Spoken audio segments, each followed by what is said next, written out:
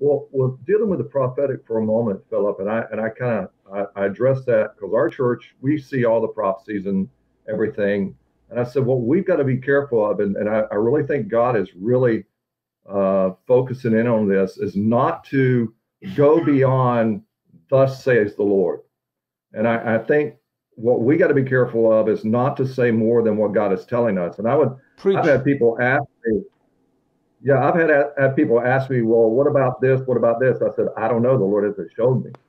It's like Elijah. We think automatically because we're prophetic, we know everything. And that's not true. You know, the woman who had the son that had died, she showed up to Elisha's house and she's upset. And Elisha says, I don't know what's wrong with her. The Lord hasn't shown me. Yeah. So there are times that you don't have all the answers. And I gave an illustration to them that I grew up in Central Florida and we were made to play outside. You know, my parents, so you go outside and play. It's a nice day. It's a pretty day. And you couldn't even come in for water. It's like you go drink some water out of the hose. Sure. And so in Central Florida, the hose heats up. And when it heats up, when you go to drink out of it, we drink out of it right after each other. We would just pass it on, which may then building our immune system, you know, and we would pass the hose. But when you first turned on, you mean you got a hose? They gave you a hose? We ate drunk out of puddles. What you talking about in Scotland? We played in them too. I'm sure. But you know, you wore kilts. We didn't wear kilts in Florida. So. Careful. We get beat up in Central Florida if you wore a kilt, but you know. So I grew up there, and we'd pass a hose. But the thing about drinking out of a hose, it tastes like hose. Sure. And so what happens is, whenever God speaks to us, a lot of times, it picks up some of us in the process. And there are things that we try to fit what God's showing us into what we desire. We try to fit. And I mean, because honestly, I told you, you said, what do you see? We talked about 2021. And I said, you know, I've been looking at the story of a parallel story about a man by the name of Zedekiah. King Zedekiah was the last king of Israel. He was put there by Nebuchadnezzar, the Babylonian system, put him in power. I said, but the thing is, they took out his sons, stole his vision, and he was removed from office. And I said, I see for 2021 is whoever's there is getting removed from office. And something's going to happen to his sons. And it'll be his sons will be because Nebuchadnezzar killed his sons. Yeah. He killed the son of Zedekiah, blinded him, which was a picture of taking his vision. Yeah. So his vision, because he wasn't doing what they wanted him to do. And I really believe in 2021, the leader, the present leader, will not be doing everything that they want to do, that the Babylonian system wants him to do. They're going to want to go faster, Philip. They're going to want to go faster. So they're going to pull him out. And Jeremiah, I mean, was prophesying during that period of time. But you had a faction that was split between Egypt and Babylon, because Egypt had beaten the Babylonians at one time. So there was this split that was going on. But Zedekiah was the picture. I still haven't done that message, but I went to our church back before the election. And I said, listen, I got to share some of these things with you because some of this is going to start happening pretty rapidly.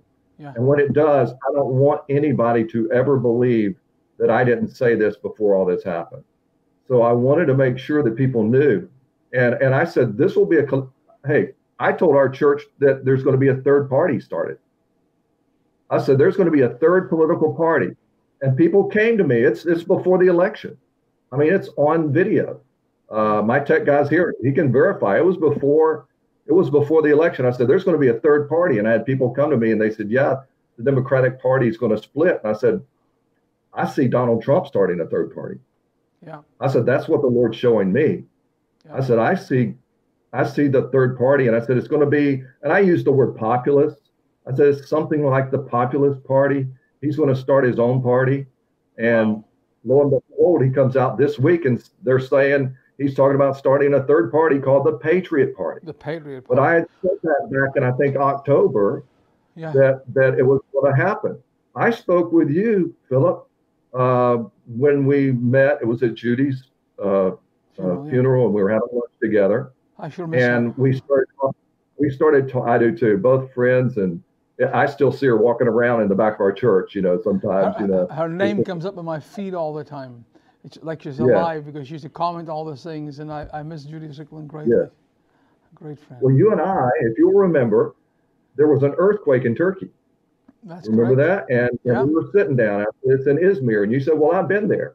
And I said, "Well, when they said Izmir, I said something in my back of my mind said that's one of the 7 churches in Revelation." That's correct. And it is. It's the church at Smyrna. And we were sitting there talking. I did a message on it. That weekend, I changed my message. I said, "This is a prophetic thing." It was a 7-point something earthquake. Smyrna is known as the persecuted church. It's the only church it's one of the only churches that Christ complimented in his message, but they were the ones who went through bitter suffering. And it was like the Holy Spirit impressed me. When I heard that earthquake, he said, whatever that is going on with Izmir, Smyrna, is about to happen in the earth. And it's about that, you see it happen. The church is about to be persecuted. And so now, as the election has occurred, you're watching that persecution. You can see it trailing towards Absolutely. the church and towards persecution and towards all those who took stances in the election. We're going to pursue those people, which a lot of those people are believers and Christians and are church people and pastors and leaders, spiritual leaders like yourself.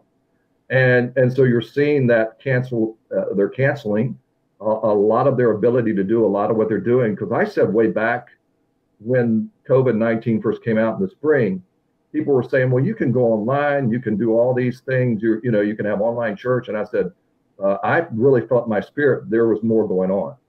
And I told our church, I said, the first week, I said, look, get ready. There's more going on here than you see with the eye. There's more than a pandemic. And I said, don't count on online church. It's there for now, but I wouldn't count on it. I agree because with you. I feel like at any moment they can cut you off. I was praying the other day, and this 2 words came into my spirit: hate speech. Hate speech. And it stuck with me for several days, hate speech. And what I began to see was this cancel culture that we're living in, where, I mean, a company can erase the president of the United States. My God, we're in China, we're living in Russia. I mean, this is nuts. And what I began to see is that they're going to start using the term hate speech against the church, against the Bible. And they're going to say that whenever you talk about sin, you are going to end up, you're offending someone. Whether it's a sin of homosexuality, stealing, whatever. I mean, they're letting out rapists and thieves, people burning down cities, and they're being taken to the courts, and the courts are dismissing them. There's no wrong anymore. And whoever points it out in the scripture, the reason why they hate the church so much is the church is the last absolute left in society. There is no more absolutes. The first thing Biden did blew my mind. The first thing this man has done is he's opened up that boys that identify as girls can compete in sports, that they are back into the dressing room and into the showers next to your daughter and your granddaughter, and you can't say a thing. If you do, you're a bigot. You're hate speech. And what they're going to do is they're going to literally use that premise to go through every part of the church, so that if you don't marry same-sex people, that's hate speech. If you talk about, name it, you name it. And they will put you in that category, you're hate speech, and you're canceled.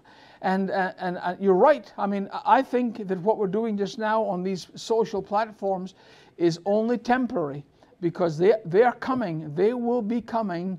And unless the church realizes that first, we tend to get blindsided all the time. We tend to, bump into the thing, the great big elephant in the room, and we think, oh my goodness, I never saw you here. And it's time for the church to be as wise as serpents and harmless as doves. We better get ourselves ready.